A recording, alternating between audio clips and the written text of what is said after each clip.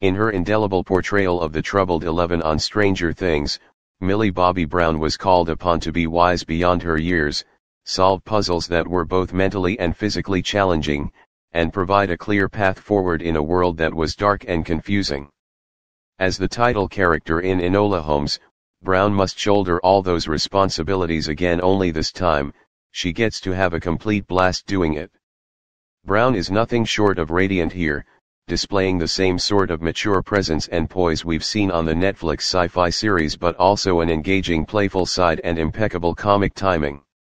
It's like discovering her for the first time all over again, and it's a joy. And if the way Enola Holmes ends is any indication, this may be the start of a most welcome girl-powered franchise. Advertisement based on the young adult novel series by Nancy Springer. Enola Holmes finds Sherlock's younger sister stirring up trouble, solving mysteries, and carving out her own place in wealthy Victorian England. Despite having a famous sibling, she's very much her own person in the way she goes about playing detective. Emmy winner Harry Bradbeer brings an infectious energy to this stuffy setting by having Enola break the fourth wall from the get-go with amusingly self-aware asides, a tactic he used frequently on the many episodes of Fleabag he directed. She looks straight into the camera and talks to us as she's riding a bicycle over rolling hills and across vast fields of flowers, that is, until she bites it and lands face first in the dirt. Cycling is not one of my core strengths, she explains matter-of-factly as she dusts herself off, and we're hooked. In the script from Jack Thorne, Enola notes that her name is alone spelled backward. And she and her thoroughly unorthodox mother, a well-cast Helena Bonham Carter, are exactly that as they prowl about their expansive country mansion doing whatever they please, painting, reading, even playing tennis and archery indoors.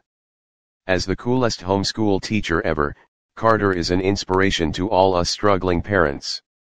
But then she disappears suddenly as Enola turns 16, leaving her daughter to fend for herself with a series of cryptic clues and a couple of disapproving older brothers who've returned to check on her. Henry Cavill is the hunkiest Holmes ever. Truly, it's hard to imagine how he found time to hit the gym between solving crimes, and Sam Claflin literally gets a mustache to twirl as the snooty, scheming Mycroft. But while Sherlock seems to appreciate his little sister's sharp mind and spry demeanor, Mycroft is mortified by how unkempt and uncouth she's become, and insists on sending her to an uptight finishing school to turn her into a proper lady. Fiona Shaw is straight out of a Dickens novel as the prim and persnickety headmistress. Advertisement: I don't want a husband, Enola informs Mycroft with conviction. And that is another thing that will have to be educated out of you, he responds, in what will come to define the film's true central conflict, the fight for female liberation in a patriarchal society that's loath to evolve. But while it takes place as legislators are considering women's suffrage, and Enola's battle cry, handed down from her forward-thinking mother, is "Our future is up to us," the film as a whole is mostly a light, family-friendly adventure, filled with secret codes to decipher and hidden tree houses in the woods. When Enola travels by train to London to hunt down her mum, she ends up running into and inadvertently rescuing the Viscount Lord Tewkesbury, Marquis of Basilveather, Louis Partridge, who happens to be an escaped teenager, just like her. And just like her, he doesn't want to follow the posh path his family has laid out for him. With his dark, floppy hair and sly smile, the appealing Partridge has a young Mick Jagger vibe about him, and he and Brown share a sprightly, hyperverbal chemistry. London through the eyes of cinematographer Giles Nutgens, Colette, Hell or High Water, is an imposing, crowded cesspool of chaos, a sharp contrast from the lush colors and warm sunshine of the countryside. Here is where Enola Holmes really begins to feel like two movies functioning side by side, mostly in concert with each other. Enola is still searching for her mother, and along the way, finds a badass underground of women fighters, led by Susan Wakama's formidable tea shop owner slash jiu-jitsu trainer. But she also wants to protect Tewkesbury from the dastardly forces insistent on putting him in his place, and get to the bottom of why he's in danger. Brown's charismatic presence goes a long way toward helping sew up these storylines neatly, as do Adam Bossman's editing and Daniel Pemberton's lively score. At over 2 hours, Enola Holmes does run a bit too long, though. It also turns weirdly violent toward the end in a way that's a jarring shift from the adventures we'd enjoyed previously, which were only kinda scary at times. But hopefully Brown as both star and producer will continue solving mysteries in England between seasons of Solving Mysteries in Hawkins, Indiana. In her indelible portrayal of the troubled 11 on Stranger Things, Millie Bobby Brown was called upon to be wise beyond her years, solve puzzles that were both mentally and physically challenging, and provide a clear path forward in a world that was dark and confusing. As the title character in Enola Holmes, Brown must shoulder all those responsibilities again, only this time, she gets to have a complete blast doing it. Brown is nothing short of radiant here, displaying the same sort of mature presence and poise we've seen on the Netflix sci-fi series, but also an engaging playful side and impeccable comic timing. It's like discovering her for the first time all over again, and it's a joy. And if the way Enola Holmes ends is any indication, this may be the start of a most welcome girl-powered franchise. Advertisement based on the young adult novel series by Nancy Springer, Enola Holmes finds Sherlock's younger sister stirring up trouble, solving mysteries, and carving out her own place in wealthy Victorian England.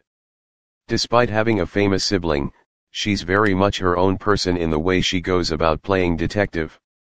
Emmy winner Harry Bradbeer brings an infectious energy to this stuffy setting by having Enola break the fourth wall from the get-go with amusingly self-aware asides, a tactic he used frequently on the many episodes of Fleabag he directed. She looks straight into the camera and talks to us as she's riding a bicycle over rolling hills and across vast fields of flowers, that is, until she bites it and lands face first in the dirt. Cycling is not one of my core strengths, she explains matter-of-factly as she dusts herself off, and we're hooked. In the script from Jack Thorne, Enola notes that her name is alone spelled backward. And she and her thoroughly unorthodox mother, a well-cast Helena Bonham Carter, are exactly that as they prowl about their expansive country mansion doing whatever they please, painting, reading, even playing tennis and archery indoors. As the coolest homeschool teacher ever, Carter is an inspiration to all us struggling parents. But then she disappears suddenly as Enola turns 16, leaving her daughter to fend for herself with a series of cryptic clues and a couple of disapproving older brothers who've returned to check on her. Henry Cavill is the hunkiest Holmes ever, truly. It's hard to imagine how he found time to hit the gym between solving crimes, and Sam Claflin literally gets a mustache to twirl as the snooty, scheming Mycroft. But while Sherlock seems to appreciate his little sister's sharp mind and spry demeanor, Mycroft is mortified by how unkempt and uncouth she's become, and insists on sending her to an uptight finishing school to turn her into a proper lady. Fiona Shaw is straight out of a Dickens novel as the prim and persnickety headmistress. Advertisement: I don't want a husband, Enola informs Mycroft with conviction. And that is another thing that will have to be educated out of you, he responds, in what will come to define the film's true central conflict, the fight for female liberation in a patriarchal society that's loath to evolve. But while it takes place as legislators are considering women's suffrage and Enola's battle cry, handed down from her forward-thinking mother, is "Our future is up to us," the film as a whole is mostly a light, family-friendly adventure, filled with secret codes to decipher and hidden tree houses in the woods. When Enola travels by train to London to hunt down her mum, she ends up running into and inadvertently rescuing the Viscount Lord Tewkesbury, Marquis of Basilveather, Louis Partridge, who happens to be an escaped teenager, just like her. And just like her, he doesn't want to follow the posh path his family has laid out for him.